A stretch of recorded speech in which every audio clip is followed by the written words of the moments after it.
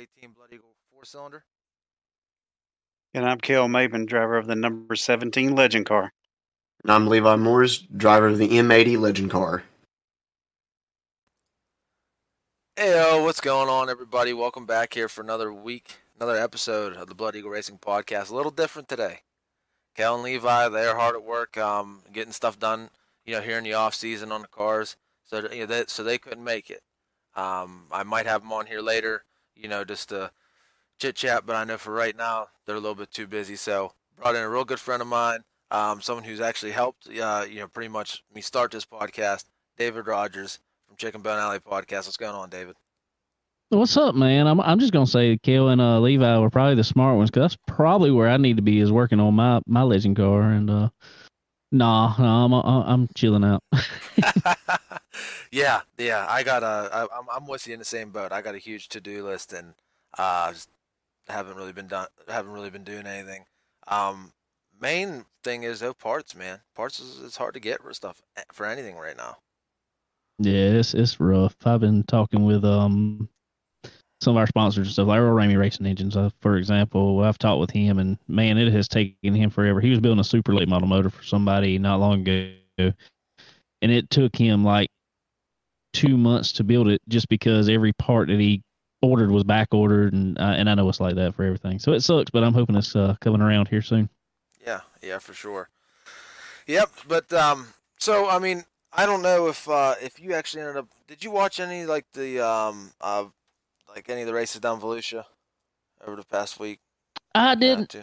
I caught some highlights from Volusia, unfortunately, because I've been ridiculously busy with, everything else, obviously, that I don't need to be doing other than watching Volusia and stuff. But I tried to catch a few little things last night. Yeah. I know. I watched We had a few races of it. I think it was the 602s and stuff were out, and I tell you what, that track was rough the night I was watching. I don't know if it got better or it got maybe worse, but I know those 602 late models were catching some air, especially coming in the middle of 1 and 2. Well, we had Dale McDowell on our podcast after Volusia, and he fortunately he won at Volusia, but he talked about it and how horrible it was. But he said he didn't feel too bad, which I guess when you're the fast car out there, it all feels good to you. So, but I saw some of the carnage from it. It was pretty bad. Yeah. I mean, they were getting that one rut was so bad that the one of the 602s ended up getting stuck. Like they had to come out and give him a push so he could get off it, because there was, like I said, there was a big dip and he was kind of like bottomed out, and there was cars catching air and stuff. It was insane. You think something. They build up so much hype and stuff for that. And I mean, I never been down to Volusia, but I like the shape of it and stuff. So, there's going to be some good racing there. But with the track conditions and stuff, I mean, really they did the best they could. But, well, that's what I was fixing to say is, and I've been down to Volusia a few times now. Their track crew there, honestly, is probably second to none. So it's really bad when something like that happens. I know they had a lot of weather move through, and that was their problem. Is I thought the week leading up to those races, it rained constantly. So what happens down in Florida, especially that area, is it's so flat, is water. There's nowhere for it to run off to, so it just sits and it permeates the ground, I guess you say, and it just gets so deep in there that even if you get the top layer, hard or packed in or whatever, once it breaks through that, you just got mud up underneath it. So that's what they have to deal with down there. So I hate it for Volusia, really, because that's a cool track. It's cool, and they always put on a good show down there. So, but I bet here in the next couple weeks or next week or so, they'll probably be back on top of their game. Yeah, and we deal with the same stuff. So whenever like the first race or two, especially during practice, because all of our snow melted. You know what I mean? And how you're saying it just sits. So once you start normally the first race or two, it can get a little rough. You'll have some holes, and after that, it's good. So I mean, I imagine them guys down there, they'll get it together and they get that track in tip-top shape. It just, I agree with you. I did know that there was a lot of weather through. I mean, that's the only thing that can really cause that, really. Yeah. But one thing, I got a bunch of weight on my chest, and I need to get it off. I was watching Screven, the Winter Freeze last night. The big race, for the SCDRA series, and I tell you, I have not been so mad whenever I was watching, a race, and probably forever. I mean, it's been a long time since I've been that mad. Especially, I mean, I wasn't involved with it. I wish I really could have went down. I do want to do the big races. It's just, you know, I haven't been able to make any SCDRA Northeast races, mainly because of schedule. I mean, it's too hard. Especially, my old job. It was way too hard. So this year's gonna be a little different, and I'm gonna have time now. So I'm really looking forward to this year. Even with running that pure stock, I'm still going to be running CDRA Northeast as many races as I Sweet. can. But it's going to be more. So I want to say that first and foremost, because someone's going to say, well, you don't even show up, you don't even support them. But no, I do, and listen. The whole reason why I made this podcast was for the small guy. You know what I mean? Like it's not Oh, for yeah. Bloomquist or none of that. No, it's not Max Plus. Not for none of them guys. It's for the small guy, the guy who needs the damn tow money to get home. You know what I'm saying? Because that There you happens go. all the time. You know what I mean? There you go. Well, not even just that. When you look at it from a fan's perspective, a lot of people like to think fans shouldn't have an opinion, but in my opinion, fans should have plenty of opinion because that's what we got to go sit there and watch. That's why they're paying their money to get into the stands to have good races. So what's your gripe with it? Okay, so um, watching it last night, I mean, first of all, I don't know all the details, but right now I'm just gonna assume. With them getting rained out on Friday, they moved everything to Saturday. Well, obviously the 18,000 to win SCDRA should be the top. That's the main event. That's what everyone's tuning in for. I know they had super late models. They had street stocks. They had I don't know if they had 602s or 604s. They had another late model class, and then they had the small miniature late models and modifieds. I don't know if I said that one. Or modifieds and street stocks. So they had five other classes. Yeah. So with that being said, the one that gets pushed out of the way and made room for should be the SCDRA. They ran no heat races, which that's fine. They want to do qualifying and then B mains. But here's my problem. I don't know if it was Screven who kind of pushed it on them, like, hey, you're gonna have to get these cars out. We got to move quickly as possible. Which, if you needed more time, drop two classes. Really, if you think you're going to be tight on time, you needed to drop two classes because they put four um, B mains together with 24 cars or something in it a piece. There was 124 cars down there, and I did the math. So the 124 cars had a pre-register. All right, and that is like 18 grand or 17,000, something like that, because it's $150 a piece. Right. Then when the driver gets there, he's got to pay $30 for him in the car to get in. So that's another, $4 grand or something for 120 something, 124 cars. Then let's just say Right. someone brought another guy. Listen, they were making a bunch of money. They could have easily, that was the money maker for the night, and they had sponsors that I imagine helped out with the purse and everything. So really, Screven was making a lot of money for the one race out of the whole year. The four cylinders are the show, so cater to them, and they didn't get catered to at all. Um, the So out of the four B mains, they had the 20 something cars in there. They had a time limit, and like I was actually telling you before the podcast, I was watching the races before, waiting for them to come up, and like the super lates weren't even in staging. They kept calling for them, and waiting. Next thing you know, 10, 15 minutes goes by. They finally get their five out there, and it's not like they had a big, car count with the super lates, but they get them out there finally after 15 minutes. They get their three heats or four heats in, and then the street stocks came out. They had a bunch of cautions. the mods came out, they had a bunch of cautions. I think like 7, 8 cautions in the one modified. I think it was Heat 3. Then the 4 cylinders come out. The first B main was fine. They ended up pushing through them. It wasn't too bad. I think they had 1 caution, 2 cautions. And then the second one got a time limit. The third one, I think, finished, and the fourth one got a time limit, I believe. Or it was, they all got time. The second, third, and fourth one all reached a time limit. My personal opinion, there should have been no time limit. And here's why. You had guys traveling from Michigan, from up here in PA, from Iowa, from all over the place. Give everybody a fair shake. So they hit that time limit. The guy who was in the 6th spot, which I did see a race where the guy in the 6th, because they were taking top 5, the 6th and the 7th, was definitely faster than the guys in front of him. They would have made the show. Not have to go through provisional. Yeah. But they got screwed out of that. Well, go ahead. Well, I'm gonna play devil's advocate here real quick. Yep. Oh yeah. And not even saying I agree with my own opinion, but I'm gonna play the devil's advocate here in a minute. Few years, I think it had to be about 4 years ago now. Me and Sterling went to that race. And I will say, I think they ran it better at that point in time than they are now, because it actually was a World Outlaw super late model race, World Outlaw sanction, where this one was only the Southern All-Star Series. But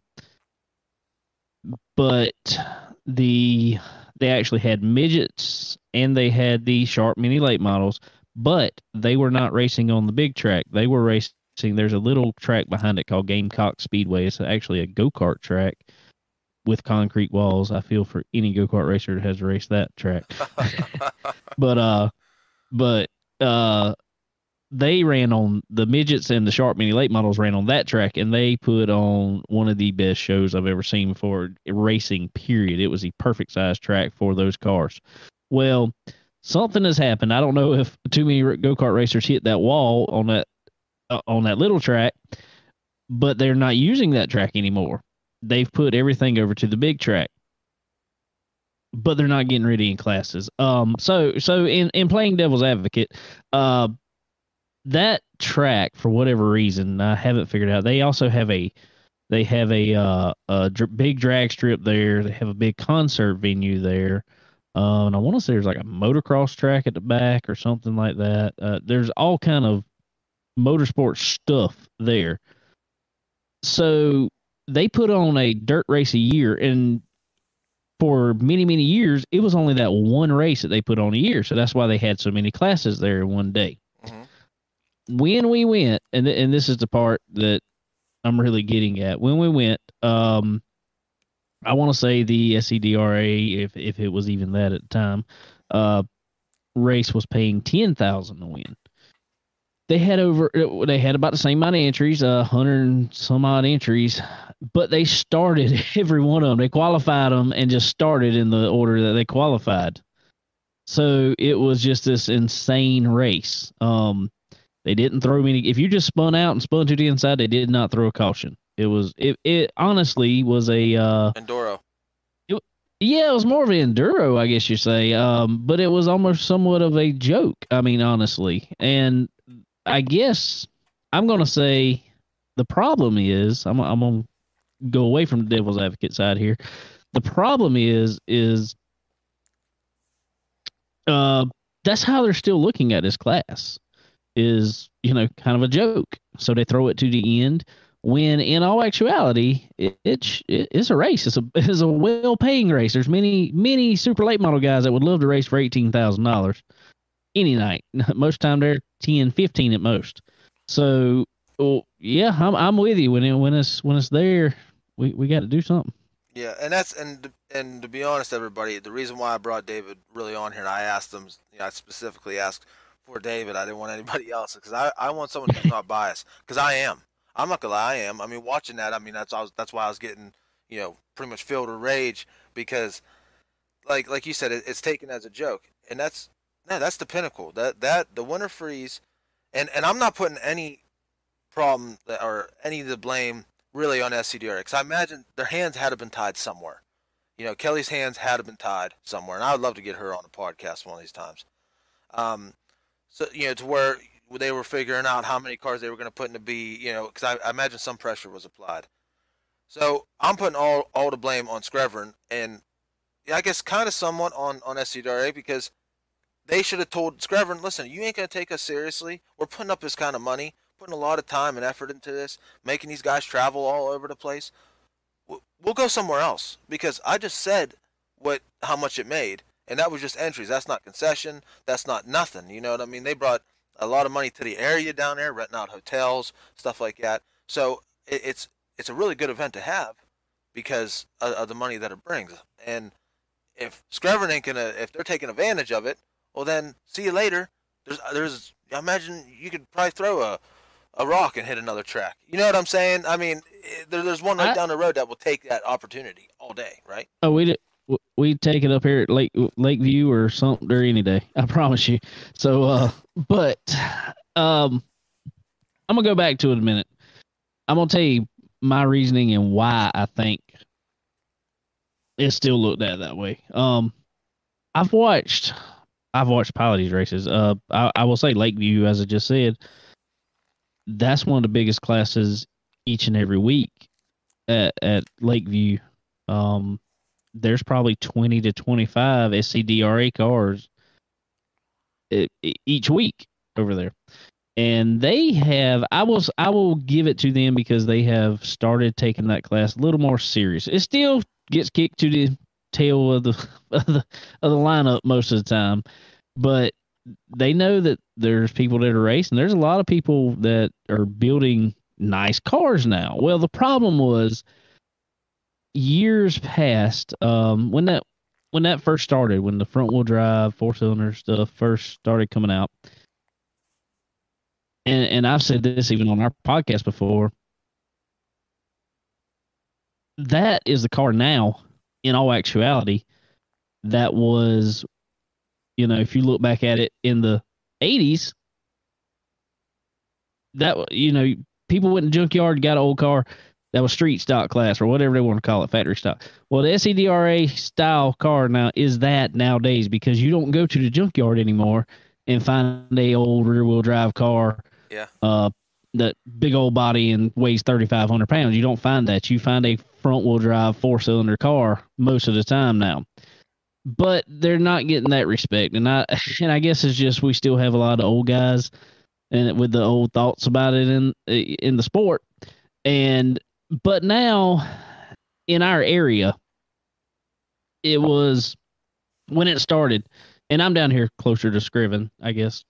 So in our area, that was a class that the kids bought cars to race and did what they should be doing. That's exactly what they should be doing. And a lot of times, I will say, it became a wreck fest when you watch those races. But I've also went, when you've posted up videos of you racing and stuff like that on Facebook and whatever else, I've watched that. And man, you guys up there drive like you got some sense in those cars. It's not just half a lap wreck, half a lap wreck, half a lap wreck.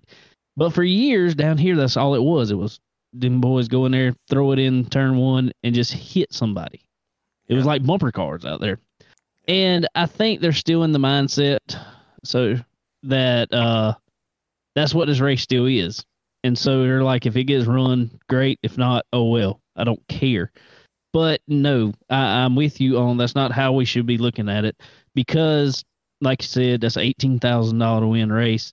In my opinion, that should have been, if you're going to run a race before it. I know the Southern All-Star Series was there, super late models. And I know when you bring a super late model event, they like to take precedent. Whether I agree with it or not, I get it.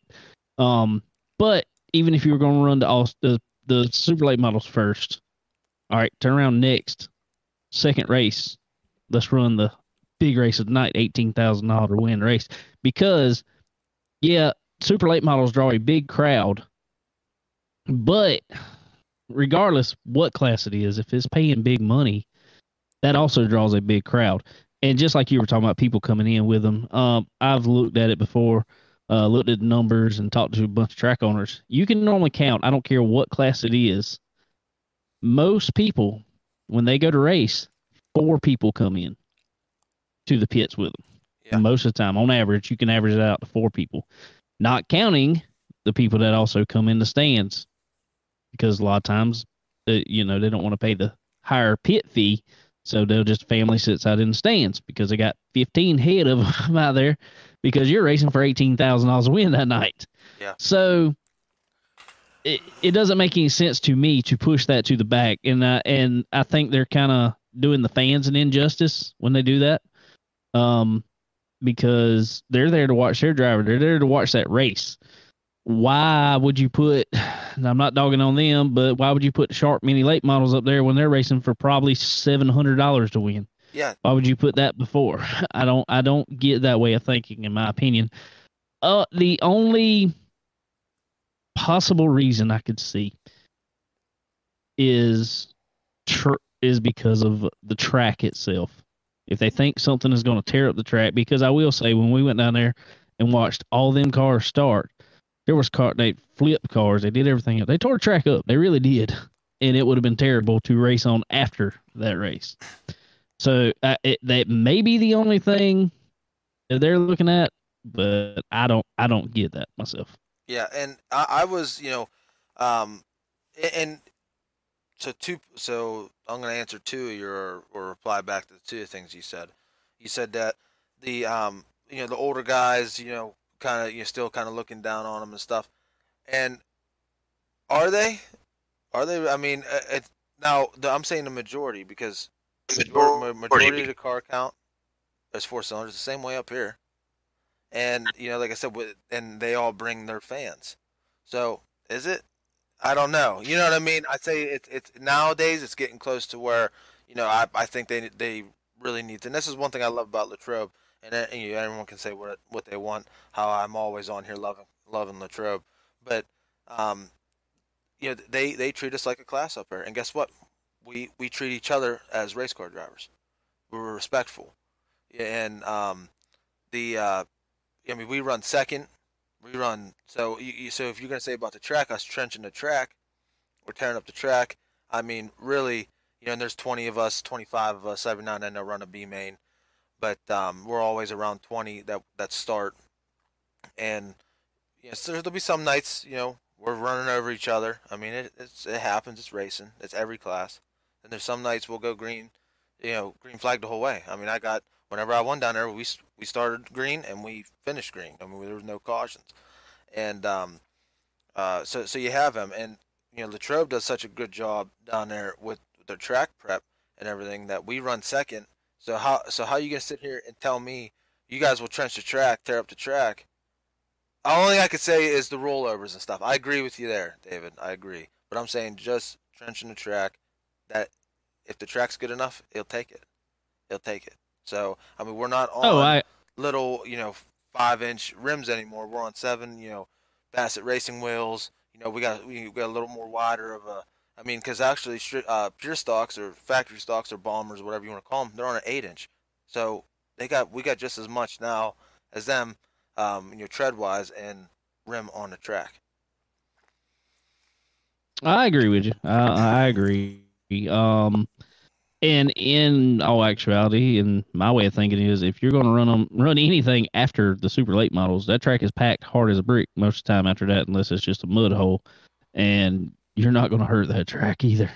Yeah, and I mean, watching last night, I saw a few ruts and stuff that were in the track, but the track didn't look bad. It really didn't. So I mean. And then I know you're saying about like them beating them, banging. Well, like I said, they started in the B mains, like 20-something cars in each B main. So, and them guys, they're running for 18. You know what I mean? Some of them guys, like, how much that would help them. And another thing too is that everyone talks about money. I'm gonna tell you something right now. I'm building a pure stock. I'm building, and it's got to be 358.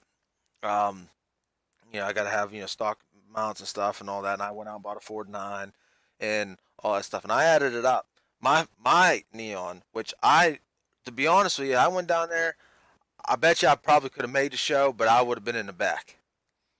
But I wouldn't have been up with Wyndham and I mean even Rob Williams. I mean his car actually was fast. He was taking it easy and ended up getting in some trouble. And I can't remember I think Anderson's his last name. He runs up here and stuff, and like some of them TVG Tune guys. But I got more money building that pure stock to the brim of the rules, maybe even bending them rules a little bit. I got more money in my neon. So when it comes to money I now, bet. this isn't a joke. I mean, some guys are putting 20, 25. I mean, I don't know how much Wyndham has, but man, he's fast. I know he's got to have a good chunk in it. You know what I mean? So there's no when it comes to SCDRA, especially them guys who are making a show. That is not a car that they just went to the junkyard and then ripped out.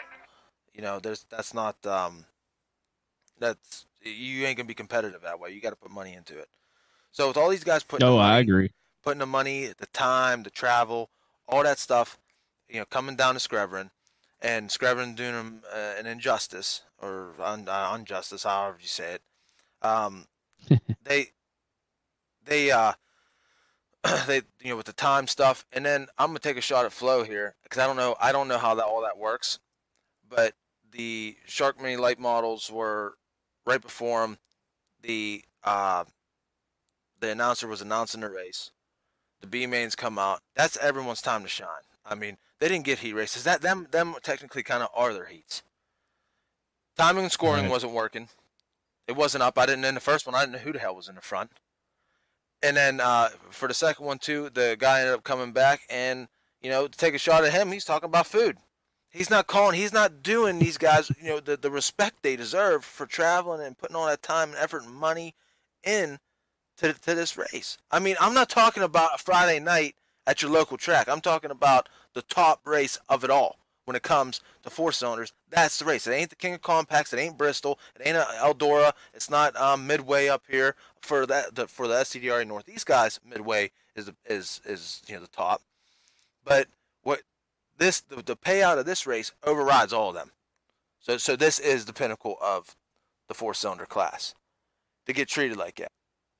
Like I was telling Levi earlier today, whenever I talked to him, I says, in all honesty, if you're talking about money, if you're talking about car count, you're talking about money now, any of that, the four cylinders is above street stocks, pure stocks, legends, any other little micro whatever.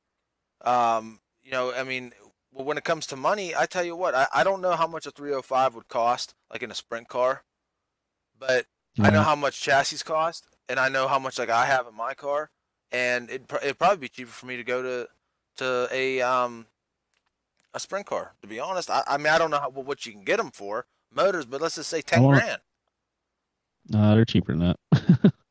Okay, They're way cheaper than that. Then a wingless 305 or whatever. Hey, we're above them. Oh yeah. I mean. Oh yeah, you are.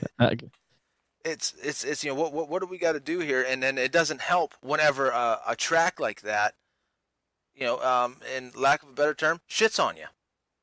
I mean, Yeah. I'm like I said, I'm so worked up about it because I know the time and effort these guys put in, and I know how much time and effort Kelly and then even Rob up here at SCDRA Northeast does, and to have a track, after you put in all your time and effort to not even care at the pinnacle race. I mean, no wonder why we can't be taken seriously because the track that you chose won't take you seriously. And I think my opinion, if I was anyone who had any kind of voice, I guess, or any kind of power over that series, I would have told them to kick rocks. We ain't ever coming back. You ain't getting that money because I added it up. I averaged 2 people. You said 4. I averaged 2. It was over like 26 grand. Oh yeah. Easy over that. And going back to the announcer, Dwayne gets hungry, man. He just hungry. That's fine. But in all No, I'm reality, kicking around. he picked the worst. Oh, he's a hell of an announcer, man. Is he good? I love listening to Dwayne. He is really good, and he makes a race that's single foul. entertaining. He does a fantastic job. But I'm just saying, at that time, dude, Oh. go get your your food whenever the Shark Mini Light models are out there, not whenever the Pinnacle race is out there. The Right. main event. And I'm going to agree with you. I can't play devil's advocate for the whole thing because I'm going to agree with you. And like I just said, if a little while ago, when you got a race paying $18,000 to win, when it's the biggest paying race at your track that night, it should be treated as the main event. Yeah. I'm on, and obviously, like you just said, it's one of the biggest SCDRA main events throughout the entire year. So it needs to be treated as such because I'm a proponent of, and everybody that has listened to our podcast knows I don't care what you drive personally. We'll get you on the show. If it's Tyler, he's driving a 4-cylinder, we'll put him last on the show. But yeah. So you've done it. You have done it. Oh man, I'm so worked up. I forgot about that. That was my perfect opportunity to take a shot. I took it myself. Don't worry. But no, it's I'm a proponent of. Like I just said, I don't care what class it is, and I think I'm one that I hate when we got a local track here that every week the big race of the week of the weekly series is the late model stocks, and this is an asphalt track. I don't think it should be that. I think it needs to be rotated around. I think every class needs a big race night or multiple a year at each track. And when they're the big race, they need to be treated as such. I don't care because, I mean, I know it's a long shot, but who knows? There could be the next Kyle Larson driving one of those cars in any class, but we'll just go with SCDRA because that's what we're talking about. There could be the next Kyle Larson driving one of them at 12 years old out there now. And it needs to be treated as such because there's no other way. And I've talked with a lot of marketing people now and stuff like that. There's no way to get anybody's name out in anything if they're not going to announce it and treat it as such when there's a race. So you're doing nothing but trying to kill a class if you don't treat it as a main event when it is the main event. So, and that's from looking at it from a driver's perspective and looking at it from a fan perspective, because there's been so many classes come around that as a fan they look great and look cool to watch, and then they get no respect, I guess you say, and they kill the class. So you've got to give the class some respect.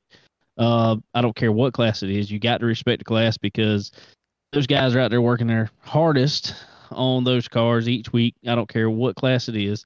They're working their hardest to entertain your fans that paid to get into your track. So yeah, I'm with you. They need to be treated as such.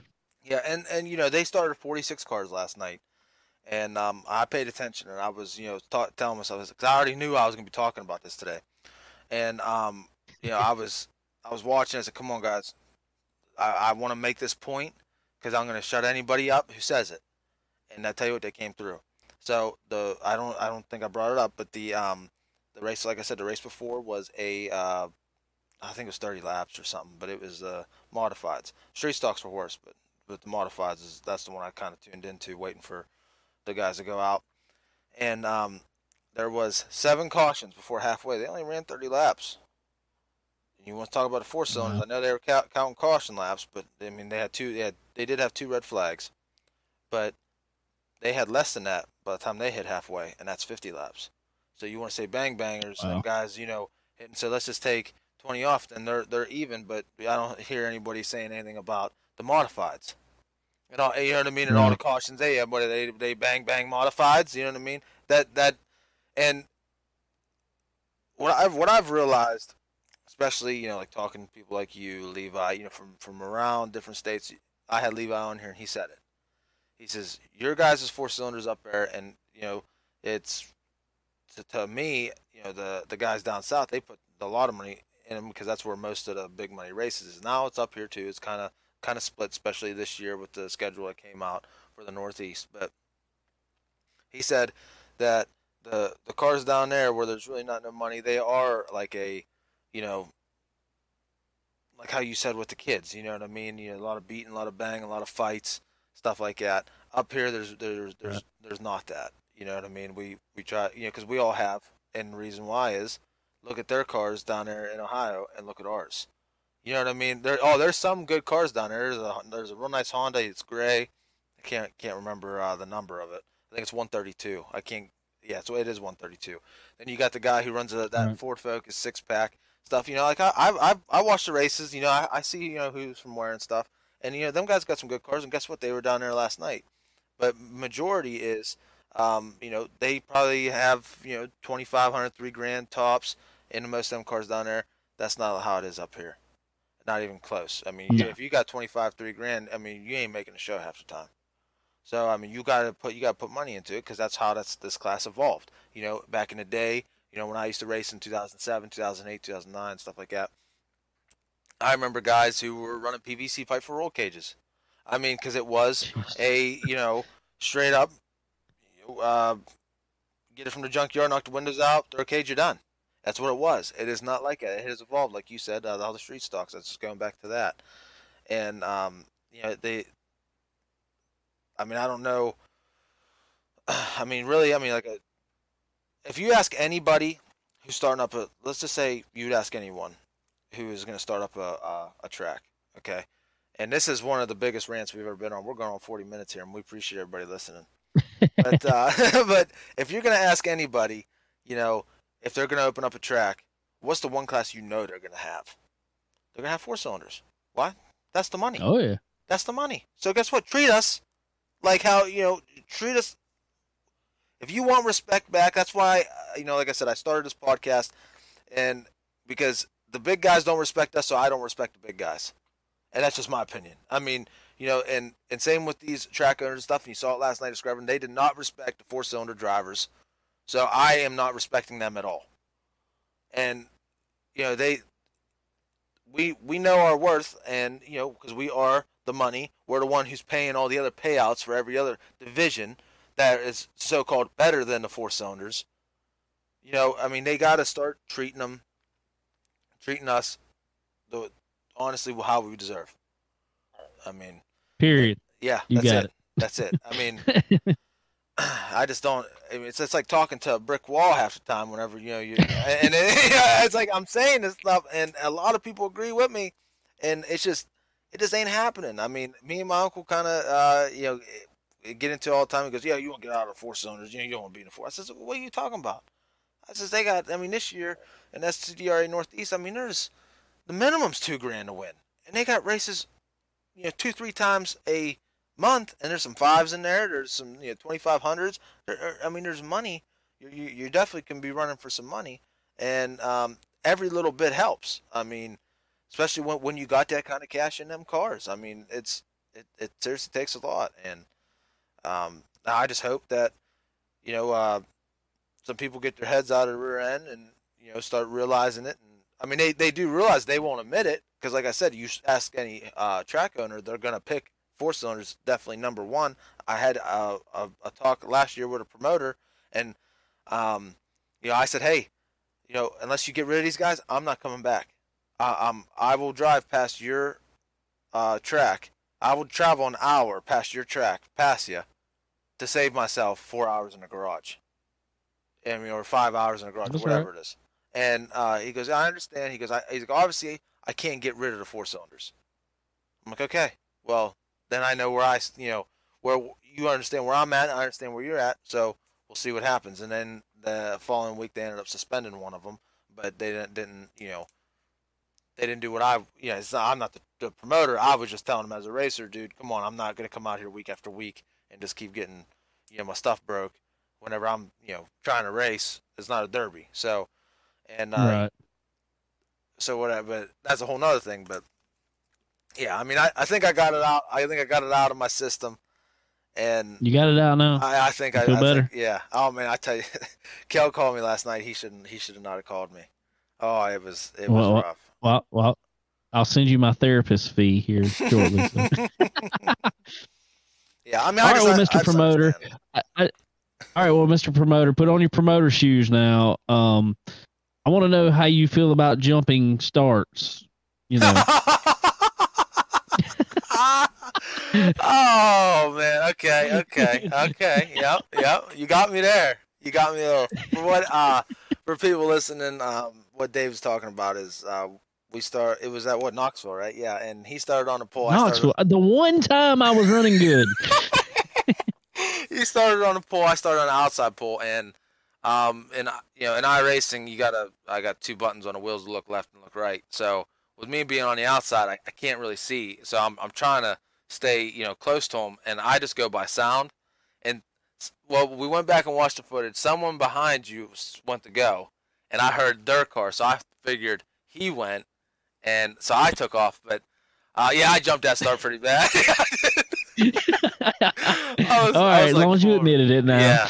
Yeah. I don't think I've talked to you really about that since that, but I definitely got in after and was telling Cole and Cale and all them. I'm like, yeah, I went back and watched. I jumped that damn start.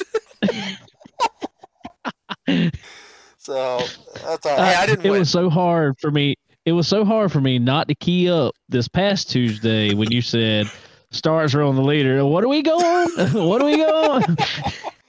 Oh man, is the leader on the inside or the outside this week? Yeah, which leader? The outside leader? What are we going on? Oh man, that was funny. It was fun.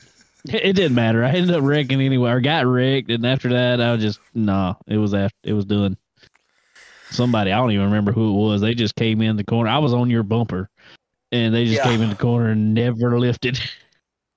Oh man, I tell you that touching on our racing real quick. I mean, I don't know what it is, man. Especially in them street stocks, they changed something because nothing's adding up. I mean, how it used to be. I know the dirt tire model and stuff changed a lot, but it's a lot different. I mean, how the tracks come in, like the bottom wasn't even in at all at Knoxville or nor Volusia. No, it came in the bottom in 3 and 4 came in at Volusia late in the race because me and Levi found it, and we ended up moving up a good bit there in the final, I don't know, probably 10 laps, just by hitting the bottom in 3 and 4 at Volusia. But that's the only place it came in. It was not in 1 and 2 at all. Yeah. Yep. Crazy stuff. I think it's just taking longer. I think what it is a lot of people like sitting on longer races now. And it was coming in so fast and track was just going away so fast. I think they're trying to make it so track lasts a little longer. Yeah. Yeah, I could definitely so maybe we see should need to run like 60 lap races. Yeah. Well, I know before, like in let's say a 40 lap at Volusia, I used to run the heck out of Volusia. So, in 40 laps, if I started it, either 30%, 35%, or whatever, I mean, I could have picked any really. Eventually, the top's going to go away, the bottom's going to come in, the bottom's going to go away, and the middle's going to come in. That's how it used to. So you'd have for 2-3 laps, you'd actually have 2 lines. Right. So for if you're running 30 or 40 laps, for 10-15 of them laps, you actually have 2 racing lines that are fast. So it causes for great racing. But now it's right. I don't see that. I can't wait for the other cars to come out because that's where I'm going to be. I'm kind of just in limbo right now, waiting for the Monis and the 4-cylinders to come out, which that is surprising. It is surprising, and which is still has it actually been confirmed yet? I know Dale Jr. said something, but was it ever actually confirmed that all that's coming out? No. But if Jr. said it to Trading Paints, why would he lie? I would assume. Yeah, why would he lie? No, I agree. He's got nothing to gain from it and nothing to lose. So, I mean, just what's coming out? Okay, these cars. Okay, cool. It's going to be fun. So, I mean, because really, what other cars could they really bring out? They got 3 different kind of modifieds. They got 3 different kinds of sprint cars and late I could models. name some asphalt stuff, but as far as dirt stuff, they're about done. Yeah. Yep. So, But hey, man, I really appreciate you coming on here, and it was definitely definitely a good episode, and well, I'll have to get you back on here soon, man. It's always a good time whenever you get up on here. For sure, man. Anytime. I appreciate it. All right, man. We'll see you. All right, dude. And that was David Rogers, everybody, from Chicken Bone Alley Podcast. Really glad he was able to, come on with me here and discuss what happened, yesterday and everything. And I mean, it's just an ongoing thing, even like with Bristol and just not getting the respect that that the four cylinder class deserves. And that's why I made this podcast. And I'm just hoping to shed some light on the situation, get some people's eyes open to realize, I mean, we put a lot of work. All the guys, especially like everyone who went down this past weekend, they put a lot of work in their cars and sacrifice a lot. So for them not to get treated right, it's just that just ain't right in the least bit. So, but a huge shout out to Kelly with the SCDRA and Rob with the SCDRA Northeast. I mean, I sit here saying all this stuff, but really hats off to them. I know it takes a lot.